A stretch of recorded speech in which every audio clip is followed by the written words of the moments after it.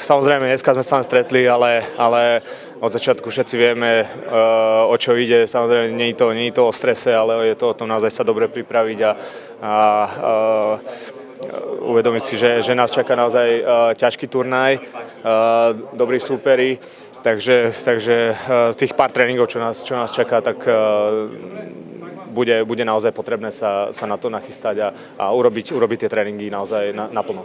Tá podpora tam bola aj z tých vyjadrení, z tých turnajov, takže tréneri si vybrali nás troch, takže ja verím, že urobíme naozaj dobrú nejakú takú tú golmanskú partiu.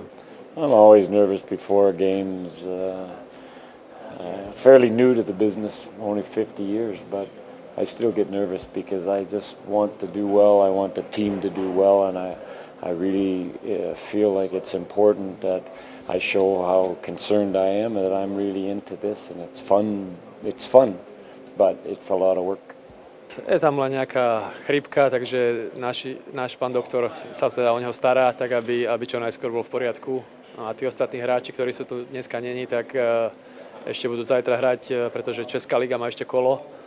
Takže z tých 14 hráčov z Českej ligy bolo 7, ktorých tu dnes boli, a 7 ešte bude zajtra hrať.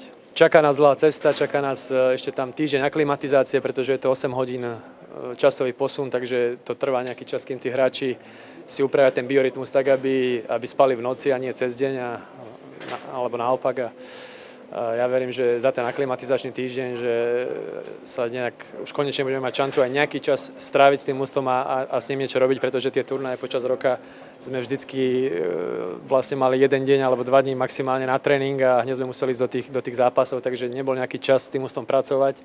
Takže jednak som rád, že ten týždeň máme aj na klimatizáciu, ale na to, aby sa to mužstvo nejak mohlo spolu zohrať, aby si mohli nacvičiť nejaké herné vzorce, ktoré od nich tréneri budú požadovať, či už o slabovkách alebo v presilovkách.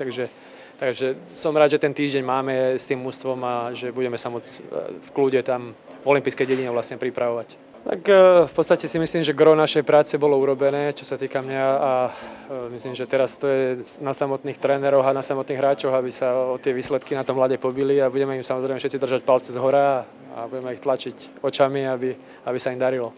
Otázku kapitána budeme riešiť až tam na mieste, zatiaľ sme ju neriešili.